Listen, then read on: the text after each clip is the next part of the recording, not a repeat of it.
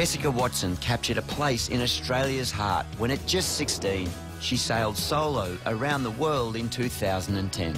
I'm an ordinary girl who believed in her dream. Jessica's amazing achievement was itself inspired by others, especially Layne Beachley, another great Australian who also mastered the oceans. Layne's just that, inspiring female role model in a world, that is very male-dominated. So that was always a big inspiration to me, is to see what she did.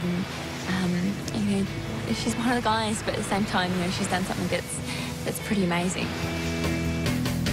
She was there supporting me, which was really lovely. To have somebody who obviously I admired and looked up to, not necessarily saying anything particular, but just there and behind me was a really nice thing to have.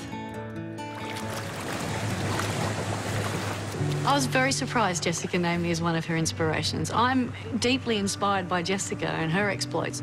I draw inspiration from seeing people achieve outstanding things, and Jessica's obviously one of those people. So to be named as one of her inspirations is outstanding. I mean, it's astonishing, and I'm very honoured by it. Well, my greatest inspiration as a child and now as an adult is still my father, my dad Neil. He's just endured so much, but he's always been that pillar of support. He's always been so consistent. So he's been my greatest influence. When I was 6 years old and I lost my mother, that made me very independent and strong-willed. And I was always a tomboy, so I was always attracted to outdoor activities and doing things that the boys were doing. When I was 8 years old, the most profound impact in my life occurred when my dad told me I was adopted. And being told I was adopted had this impact of feeling worthless, feeling rejected, feeling abandoned. And so from that information, I chose to make something of it. And it wasn't always surfing. It was tennis, it was soccer, it was cricket, it was hockey, it was any sport that I loved. But my natural affiliation, my #1 passion in life was surfing. So I chose to make a profession out of it, even though it wasn't a viable opportunity, even though my school teachers told my dad to lock up my surfboard and make me concentrate on my studies. I love proving people wrong, and I managed to do that. But it wasn't without hard work and dedication and commitment. But I just wanted to become a world champion to prove to the world that I was worthy of love. Out of all the world titles I won, I'd have to say the first one was the most satisfying because that's all I felt. I felt this overwhelming sense of relief and satisfaction because I'd been claiming to the world for 16 years that I was going to become a world champion. But the most special world title was my 7th one because it just took an enormous amount of courage and dedication and belief and surrender to win it. I love celebrating Australia Day now. I'm probably one of the most parochial, proud Australians.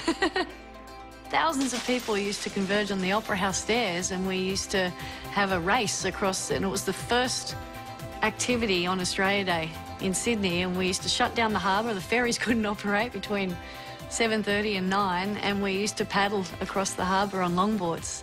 And it was a great way to start the day. Jess is a kindred spirit because she has so much courage. She's so brave. She's so willing to put herself out there and try. She's such a pioneer. She doesn't allow external factors to define who she is or what she's capable of. That, to me, is definitely a kindred spirit because that's how I live my life.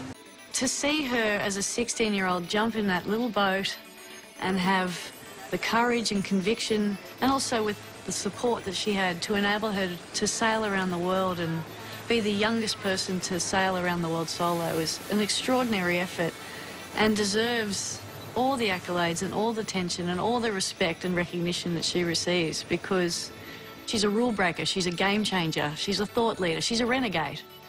And I love that spirit. The biggest thing I learned, and the thing that I hope people can take away from the voyage, is look at me. I was a girl who was scared of the water, who was very ordinary, and I sailed around the world. I like that says anyone can do anything. You don't have to be a certain type of person to achieve something. It doesn't have to be sailing around the world. It doesn't have to be something big and dramatic at all. Whatever your dream is, I think we so often say we can't do that, or I can't be one of those people, in books, on TV. But you can. You've got to take it and work back from it and tell yourself you can do it.